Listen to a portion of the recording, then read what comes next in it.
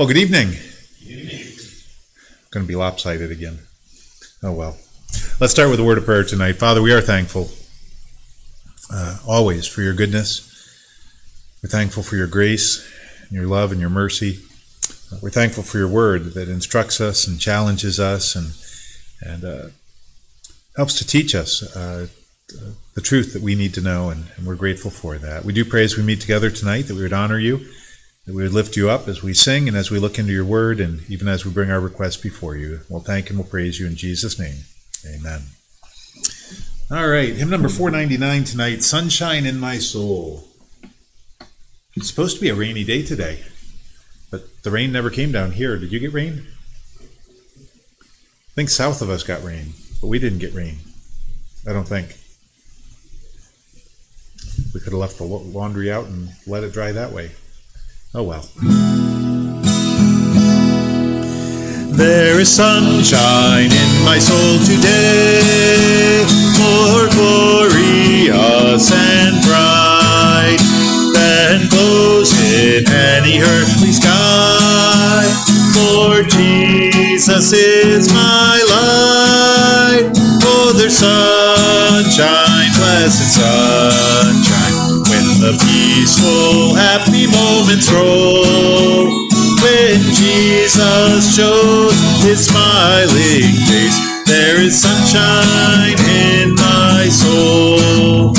There is music in my soul today, a carol to my King. And Jesus listening can hear the songs I cannot sing. Oh, there's sunshine, blessed sunshine, when the peaceful, happy moments roll. When Jesus shows his smiling face, there is sunshine in my soul. There is springtime in my soul today, for when the Lord is near, the dove of peace sings in my heart, the flowers of grace appear. Oh, there's sunshine, blessed sunshine, the peaceful, happy moments roll. When Jesus shows his smiling face, there is sunshine in my soul. There is gladness in my soul today, and hope and love and praise, for blessings which he gives me now, for joys in future days. Oh, there's sunshine, blessed sunshine, when the peaceful, happy moments roll. When Jesus shows his smiling face, there is sunshine in my soul.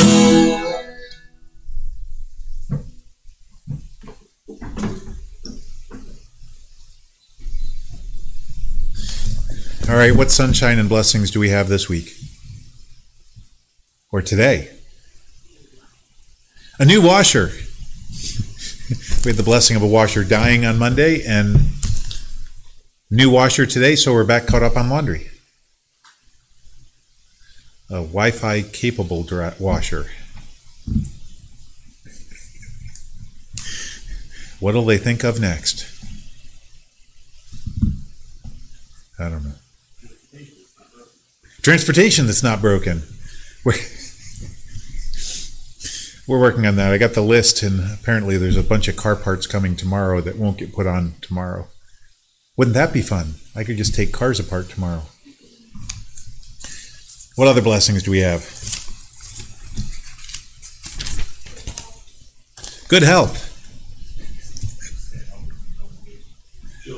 Healthy baby. Children. What? You don't have children? Good.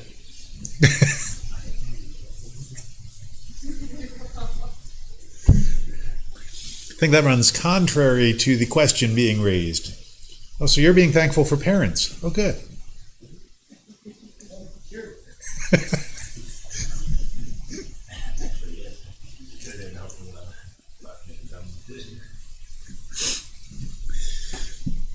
Well, we got all sorts of help when we're about to make dumb decisions. For God's word.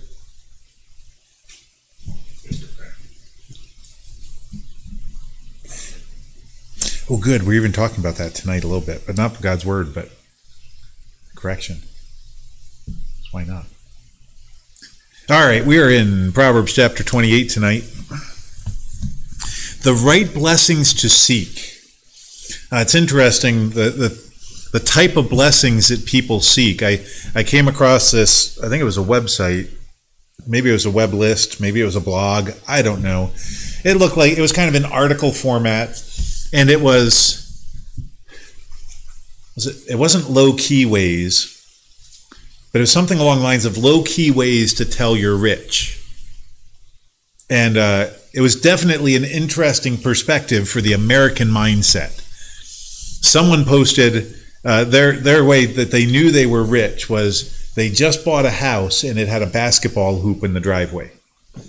And it cracked me up because the picture was of one of those portable basketball hoops that you fill with sand or water at the base. And I thought, okay, you just bought a house, probably well over $100,000 for it, and you're excited about a $200 basketball hoop. That's what proves that you're rich. But when you think about it, to be able to have the disposable income to get a basketball hoop and have a place to live, that's something. And then the list went on to other ways that most Americans take for granted, the things that they have, that people were labeling, this is how I know it's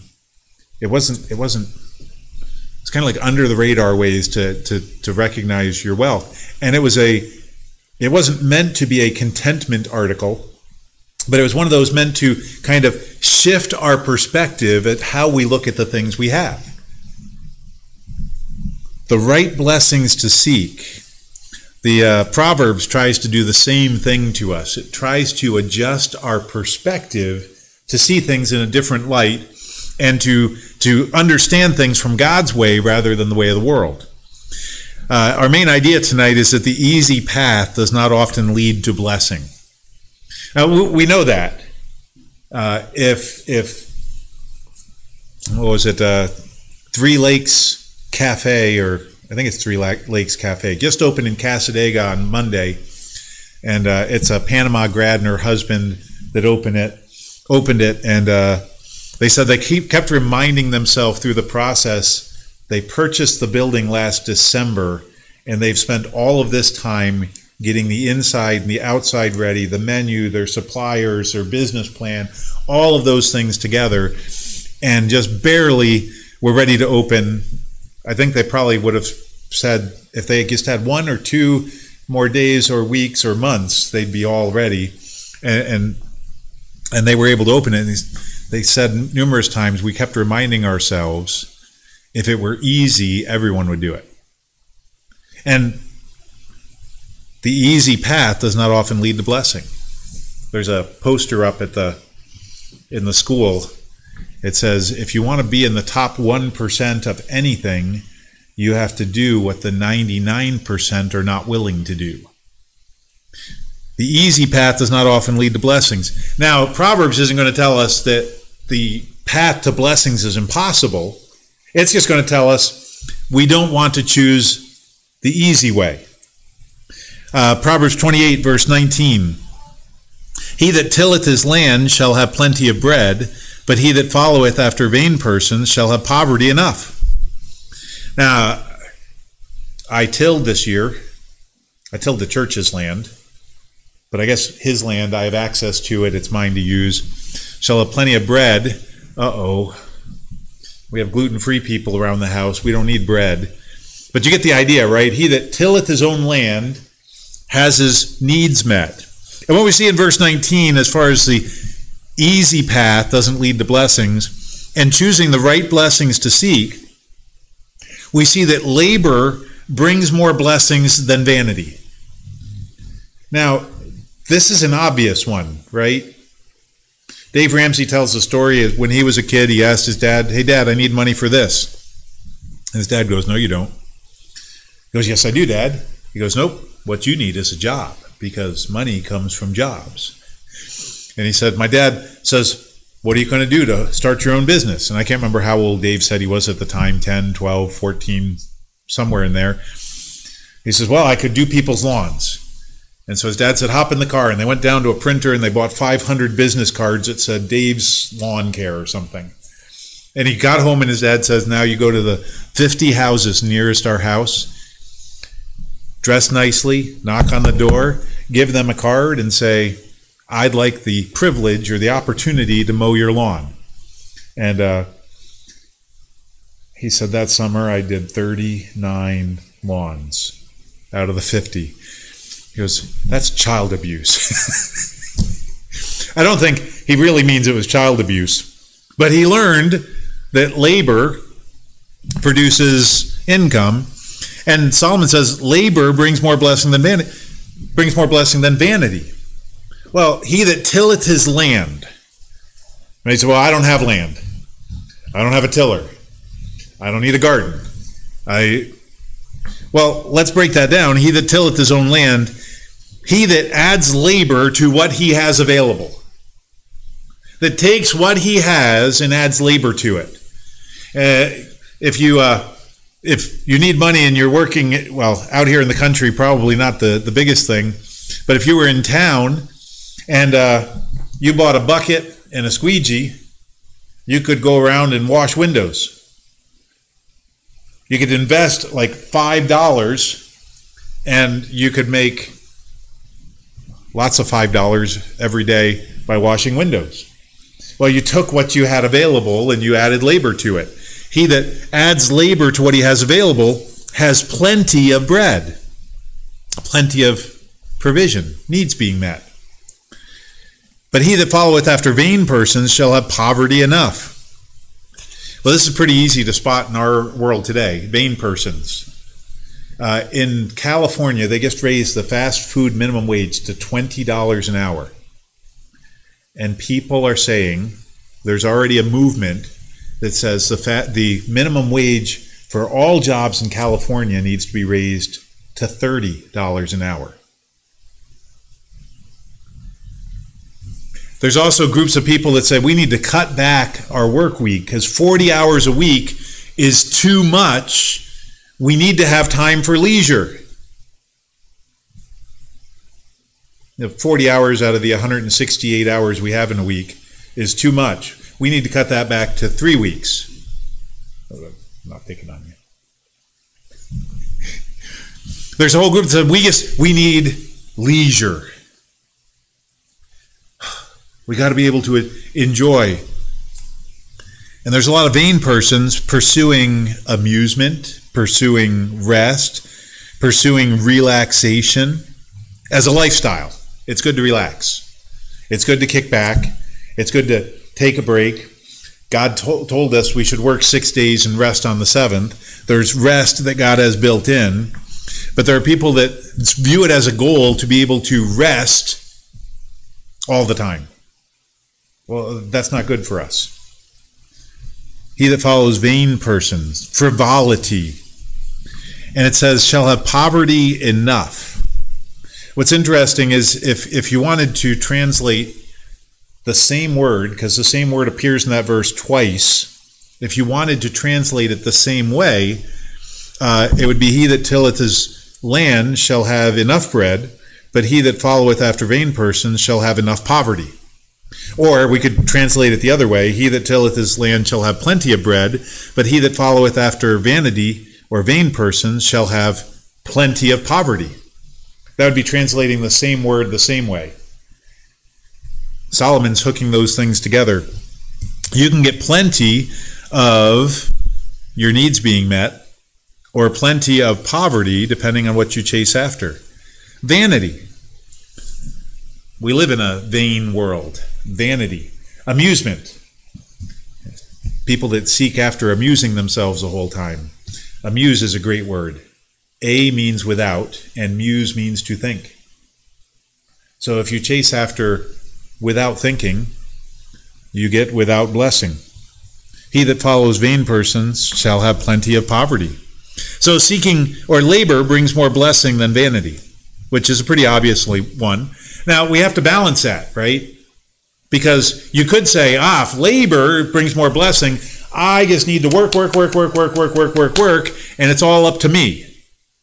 But that leaves out part of what we know Scripture says. So a good thing in verse 20, we go on to, a faithful man shall abound with blessings. Wow, tilling your own land, plenty of bread, faithful man shall abound with blessings. Work and trust in God. Those are the first two things that bring blessings. Seeking God brings more blessings than seeking wealth. Verses 20 through 22 kind of circles around this same thing, because in verse 20 it says, he that maketh haste to be rich. Verse 22 talks about he that hasteth to be rich. Seeking God brings more blessings than seeking wealth. So, but didn't you just say you need to be working? Well, you'll notice that the labor from verse 19 wasn't about how much money can I make. The labor was just on the basis of working with what you have and using what you have produces more blessing than vanity. And seeking God brings more blessings than seeking wealth. So what if we seek God and labor with our hands? Make use of what we have. Add labor to it. Well, then we're stacking blessings. Seeking God brings more blessing than seeking wealth. Verse 19 or verse 20 tells us that. A faithful man shall abound with blessings, but he that maketh haste to be rich shall not be innocent. Seeking God is better than seeking riches. Verse 21, to have respect of persons is not good, for a piece of bread that man will transgress. So how does that have to do with hasting to be rich? Well, respect of persons means I treat people differently based on what I think I can get out of them. What I think they could do for me. There's lots of setup videos that you can find on the internet that talk about things like this, where the guy walks into the car dealership and he doesn't look like he has much money and they treat him badly, but then one car salesman treats him well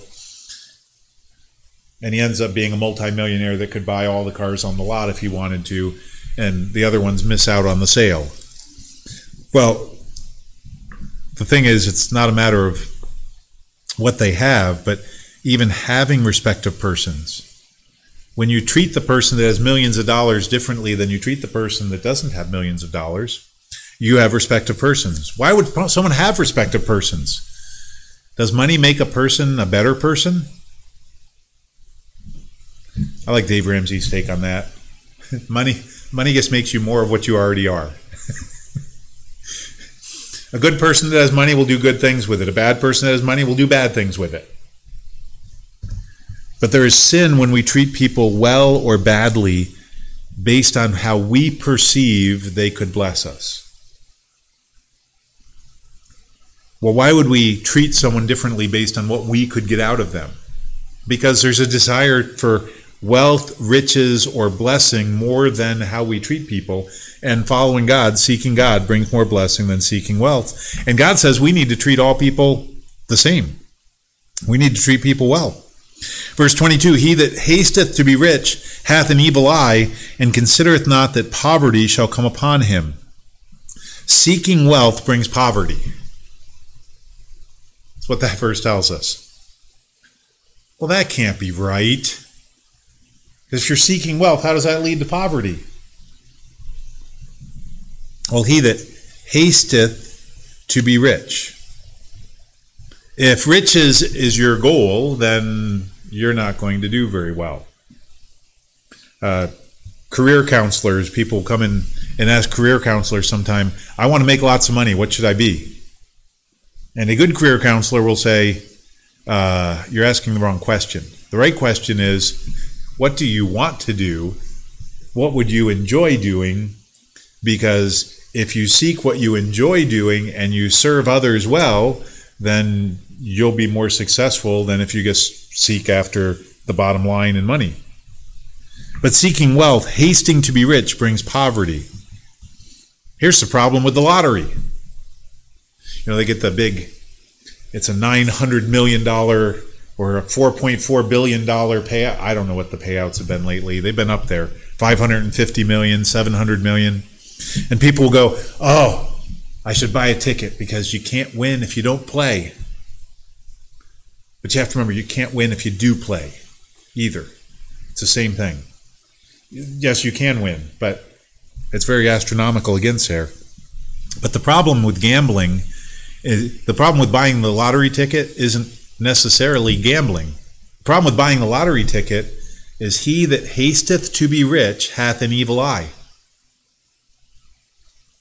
The purpose for buying a lottery ticket, do you suppose that's just someone testing their ability to pick out a series of numbers? Or is there a desire to become rich quick? That purchase of the lottery ticket isn't wrong because it's gambling. It's wrong because it's hasting to be rich. It's got our heart in the wrong place. Well, yeah, but if I won that, I'd do really good things with it. The church would never have financial need again. I would set the church up if I won $550 million, and I would help this person and this person and this group and this group, and I'd do all these great things with the money. But he that hasteth to be rich hath an evil eye, and considereth not that poverty which shall come upon him. I heard the story of a barber that was cutting a guy's hair, and the barber shared with the guy, yeah, I won the lottery several years ago. The guy was kind of curious why this guy is cutting his hair when he won millions of dollars. He said, so what happened? He goes, well, I won the money, and I didn't get any advice, and I paid off my mortgage and my kids' mortgages and this other person, maybe it was parents' mortgage, and I bought everybody new cars, and sooner than I knew it, all the money was gone, and I still have to work. Hasted to be rich, and came to poverty. Well, I guess no worse off than he was to begin with, other than kicking himself. But it's also a problem not just for the lottery, but when we seek money as a goal. Seeking God brings more blessings than seeking wealth. Verse 23, he that rebukes a man afterward shall find more favor than he that flattereth with the tongue. When it comes to personal relationships, we sometimes think, well, if I tell people what they want to hear, that's going to help relationships better than bringing correction or rebuke. But Solomon says correction brings more blessing than flattery. Friend comes and says, hey, I'm thinking about doing this. Should I do it? Remember Micaiah the prophet? So, you're going to die in battle. King says, see, this guy always prophesies bad about me. Micaiah says, oh, go and the Lord will bless you in the battle. Oh no, it was go and the Lord will bless you. That's what he said first. And the king says, how often do I have to tell you? Speak only the truth. And he goes, well, you go and you're going to die. See, I said he'd only say bad things about me. We said, well, if you flatter, then people will like you more, right? Solomon says, he that rebukes a man afterward shall find more favor than he that flattereth with the tongue. We seek blessing sometimes in how we think people will respond to us, by telling them what we think they want to hear. But Solomon says, telling people the truth, rebuking when they're wrong, correction and rebuke, get a better response than flattery, get a better consequence than flattery. Well, why? Well, because the people know that there's honesty that comes from you and they can trust that. They know that they are a better person when they receive correction than when they are flattered for whatever they're involved in that might be wrong. Correction brings more blessing than flattery. And then we're going to skip a few verses down to verse 27 because it goes along with the hasting to be rich. He that giveth unto the poor shall not lack, but he that hideth his eyes shall have many a curse. Generosity brings more blessing than selfishness. It does not make sense. We might look and say, oh yes, but I can think of someone that was generous that lost all their money. right? Like the prodigal son. Was the prodigal son generous? Oh, I see one no. Why not?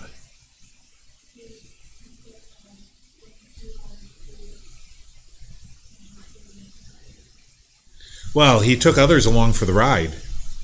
But you hit the nail on the head there. He spent it on things he wanted to do. Sometimes we can disguise what we want to do as generosity. Oh, I'm going to treat someone to this because that's what I want to do. But if I take someone else along for the ride, I can call it generosity. That's what the prodigal son did. He took other people along for the ride, and he would have considered himself generous. But generosity has to do with meeting needs. And the prodigal son did not meet anyone's needs. He fed people's wants. And he fed his own wants. He blessed people for his own enjoyment and blessed wants being met, not needs. Generosity, we can see it here in verse 27, he that giveth unto the poor. Now, here in the U.S., we don't actually have that many poor. We can see them around us. But for the most part, we live in a very wealthy country. But the poor, we can understand more about what generosity is when we see the but statement. But he that hideth his eyes shall have many a curse. Generosity is seeing a need and meeting it. Giving to meet a need that we see. Not hiding our eyes from the need that's there. Now, in the world that we live in, that takes discernment. Well, how do I know if so-and-so really needs it or not? Or how do I know if this is... It takes wisdom and it takes discernment. And I still appreciate when we were at Bethel Baptist Church in Jamestown, when we were first married, the pastor there, Pastor Dan, we had a food pantry, and he, out of his own pocket, bought gas coupons. We'd call them gift cards today, but I don't know if they had the gift cards back then. I think they were like $20 quick fill certificates that he would buy, that he would give to people that came to the food pantry that expressed a need. And I asked him one time, I said, well, the gas station sells cigarettes and lottery tickets and all of that. And he goes, well, I figure my job is to meet a need when I see it. And if they use it wrong, that's not on me. And I'd rather meet a need and maybe have some of that wasted than to turn away from a need that was actually there. Well, there's an interesting perspective.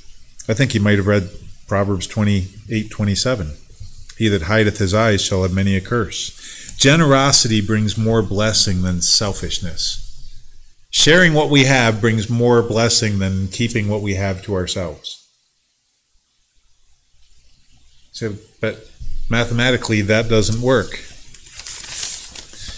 Well, mathematics is important, but that's not the entire picture here.